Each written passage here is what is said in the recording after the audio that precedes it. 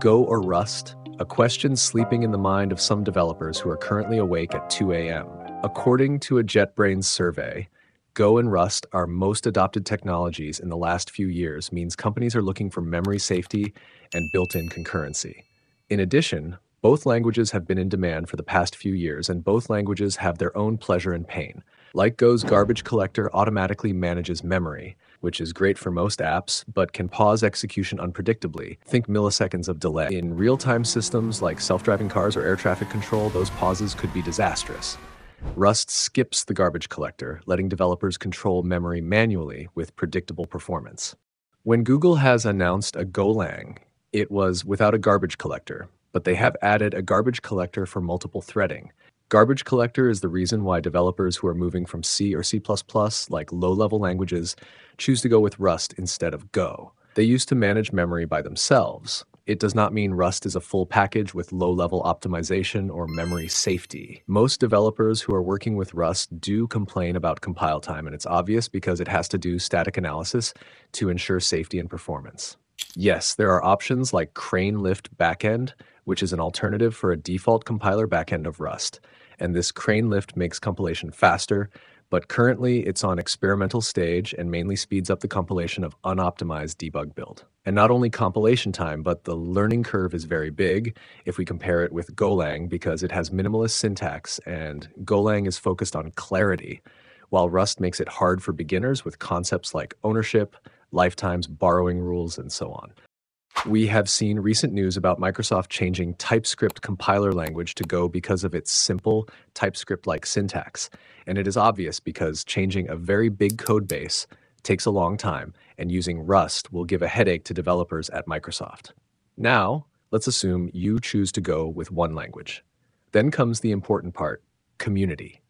Language alone does not mean anything. Libraries around the language and large frameworks are the deciding factors.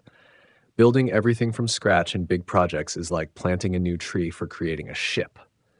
In the case of Golang, it has very large and structured standard libraries, and it's obvious that it will match the standards of Google.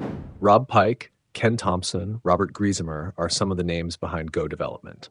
Rust is also a piece of art developed by Graydon Hoare, who was working at Mozilla back in 2010.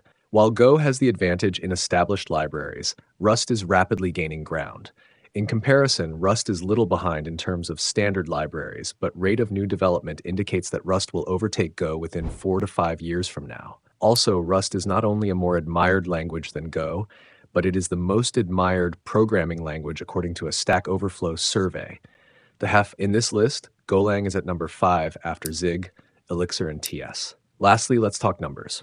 According to a JetBrains survey, 1.7 million developers use Go as primary programming language, while there are 700,000 developers with Rust, but Stack Overflow survey tells a different story. It shows very small differences between both the languages.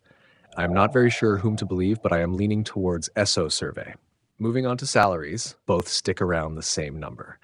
If you are into cloud services, DevOps, and microservices, you should go with Golang, for example. Docker or Kubernetes are primarily written in Go. And if you are in systems programming, embedded systems, or CLI-related development, then Rust it is. Rust has been adopted by Cloudflare, Meta, Discord, and Dropbox, like big companies. Surprisingly, Dropbox also uses Golang in some part of their development, and other companies like Google, Uber, and Twitch use Go for large amounts of development. In conclusion, I can say currently Go has some advantage over Rust in some particular areas, but if Rust continues to grow at current rate, then it has great potential. Choose accordingly and go for what best addresses your needs.